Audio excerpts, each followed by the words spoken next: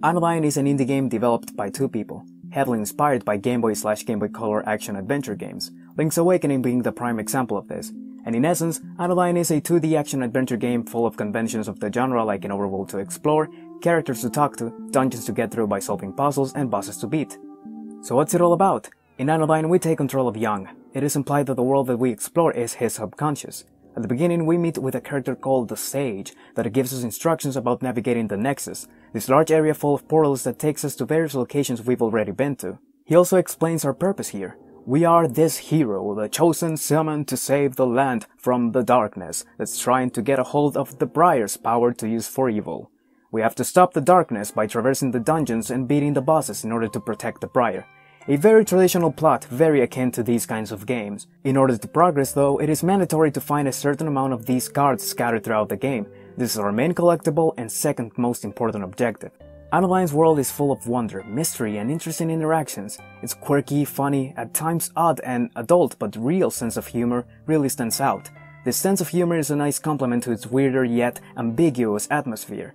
The places you visit range from the calm and serenity of a beach to a dreading and ominous space where strange geometrical shaped characters hang around. Anodyne's world is not visually cohesive or coherent, but it is in themes, ambience, and overall charm. Anodyne is a game with a very noticeable visual appeal. It's Game Boy/Game Boy Color pixel art and aesthetic to be precise, something that will absolutely draw many players' attention. Music-wise, it's not limited to a cheap tune or Game Boy-inspired and samey sound. Instead, Anodyne makes each area sound distinct and different by having a very atmospheric and ambient-driven soundtrack. Not to say there are no catchy melodies here and there, but these are more catchy as in soothing and calming more than anything.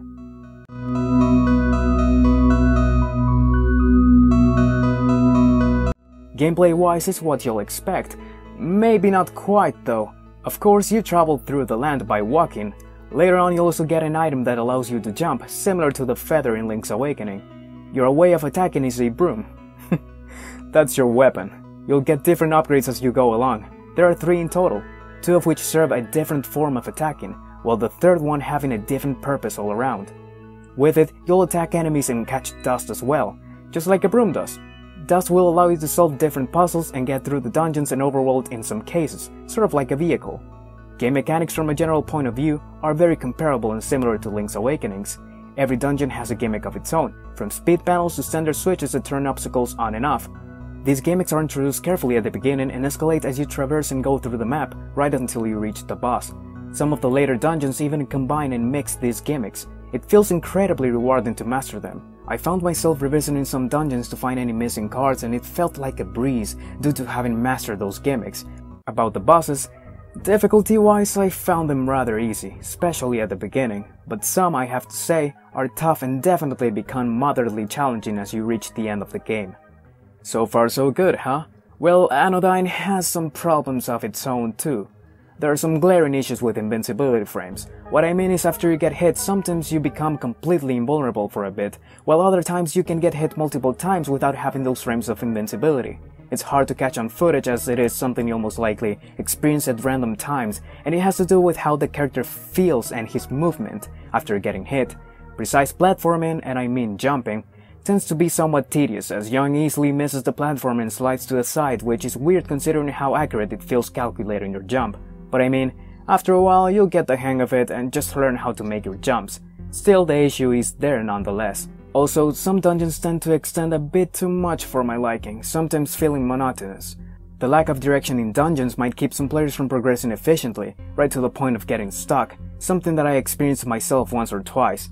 This lack of direction is also consistent throughout the game. Anodyne is a very non-linear type of game. You can beat dungeons in any order and progress as long as you have the exact amount of cards. This is not a bad thing per se, but I just wanted to mention it as some players could find it a bit too confusing or overwhelming. Something else. A little bonus, I don't know, I just found this glitch.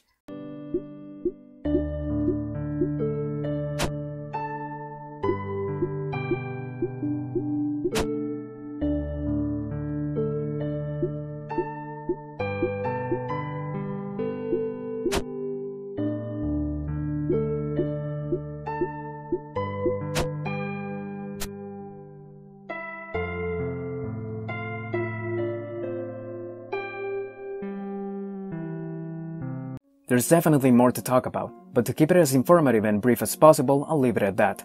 Anodyne takes inspiration from a well-known source, but creates its own unique and charming identity in the process.